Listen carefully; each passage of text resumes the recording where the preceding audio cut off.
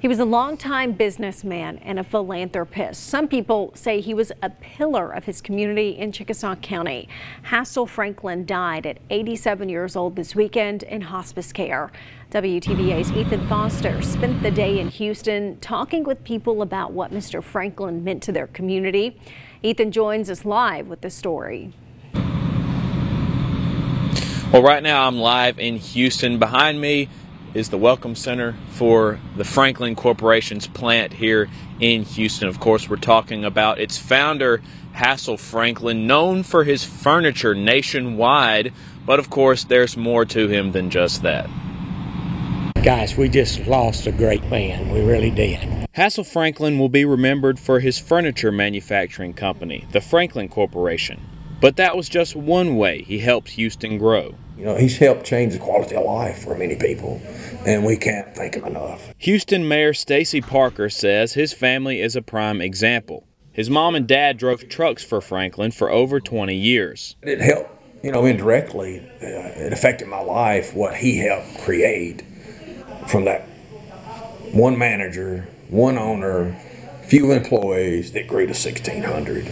But to the people in Houston, Hassell Franklin was more than just a successful businessman. He was someone who cared. But as far as giving, he would inquire what you need and he would try to help you. For his workers, he was a leader. I think when you work for someone, then you really begin to understand what kind of person he is. And Hassell Franklin was a fine Christian man who lived his faith on a daily basis. And for others, a sense of hope in hard times. As long as you knew Mr. Franklin was there, you didn't worry.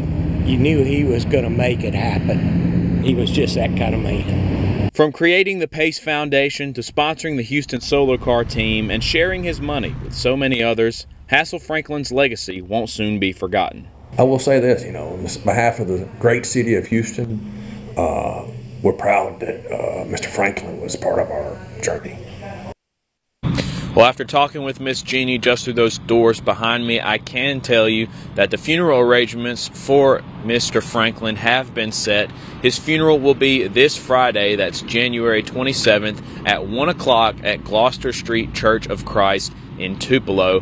Visitation will be from 11 to 1. Reporting live in Houston, Ethan Foster for WTVA 9 News.